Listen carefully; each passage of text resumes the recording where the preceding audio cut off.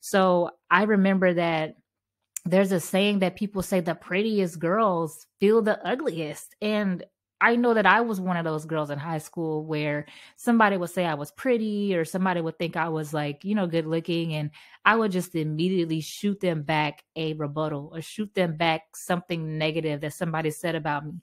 It's like I was reminding them, but wait, my forehead's big. But wait, they said I was too skinny, And so I want you to think about the ways that you may even do that. When somebody gives you a compliment, do you immediately think about, but wait, what about that flaw? Or wait, what about that issue?